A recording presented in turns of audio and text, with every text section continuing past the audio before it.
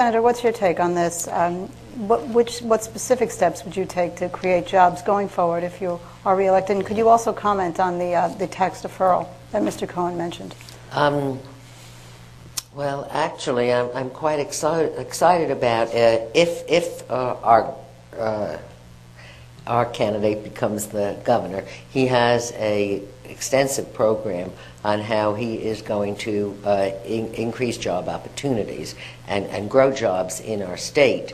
As we all know, sadly, we are not coming out of this economic collapse very quickly, to say the least, probably another couple of years. And we know that jobs lag the comeback.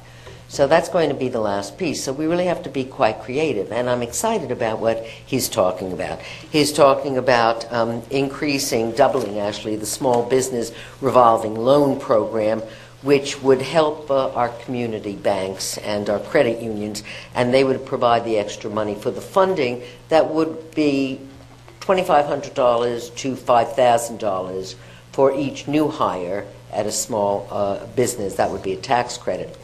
He's also talking about revolving loans for home energy conservation and renovation projects. There's a lot that we can do in our homes that would provide for jobs for working class people, like insulating our homes better, doing our windows more airtight. There are a variety of things. He's also talking about green jobs, which is something we have seen a bit of here in Westchester, because we're having SUNY very often work with companies that are interested in coming here, and we are able to develop their workforce for them. Senator, excuse me, I wanted to get a comment from you, though, on the tax deferral, the credit tax deferral that Mr. Cohen mentioned. I wanted to get your take on that. On the tax deferral. Mm-hmm. Was I listening closely?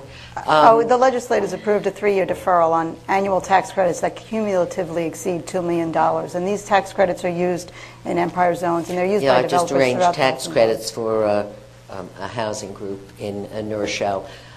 Anything we can do with the tax credits that we can maintain, that we can afford to fund, obviously want to do. We want to do everything that is possible. I'm looking specifically at the green industry stuff because I think that's where our best bang for the buck is going to be. We are ahead of many other states and many, many other countries, and we have the engineers and the research, the science going on, and the important thing is to take that science from the universities and transform it into a program where corporations can develop what is being researched. Senator, but I just want to clarify, though. So you're saying you're not in favor. You're not in favor of these tax deferrals. I am in favor of anything that is going to assist business in our state. Okay.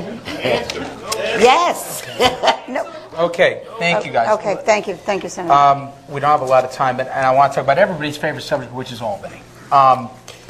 In the polls that we've conducted, Senator Oppenheimer, in every single race of state legislatures that we've asked, in addition to how people feel about the individual candidates for their district, we asked, on the subject of Albany, if they had a chance to remove every incumbent that's there, regardless of party. In every single poll, more than 50% of the respondents, Democrats, Republicans alike, said yes. Right. I'm curious from you, why wouldn't New York State be better off if every incumbent was gone and we started from scratch there in Albany with all the festering problems that happen in the Capital District? It really has very little to do with people, and it has to do with the psychology and the various agencies and governmental rules and regulations that have been put in place. It has to do with the culture, and it doesn't really that much have to do with people. Well, help me with the culture. For the people who aren't there in the cloakrooms, what's most pervasive, the problem there in the culture? We've had Republican leaderships, Democratic leaderships, Republican governors, Democratic governors, but we always get late budgets, it seems. The frustration keeps building. What is the problem systemic in that culture that needs to change? Well, I think there's a great number of opportunities for reform, and I will name just a few of them, and these are some of the things that have me excited about working with our hopeful next governor, Cuomo. One has been looking at consolidation of our agencies, and we have a great many, and I think if we bring the groups together, that we are going to see things happen much more quickly, and it will also save us costs. We have a budget process that is not very workable. We all know that. I think if we budgeted for 2 years instead of for 1 year, I think we would be able to move our budgets along more quickly, which we did. We did have an on-time budget 4 times in a row, but that was like 3 years ago, 4 years ago, 5 years ago, not recently.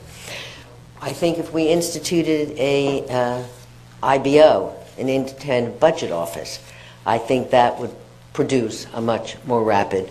And if we went to GAAP, if we went to generally accepted accounting principles, I think that would produce an on-time budget much more quickly.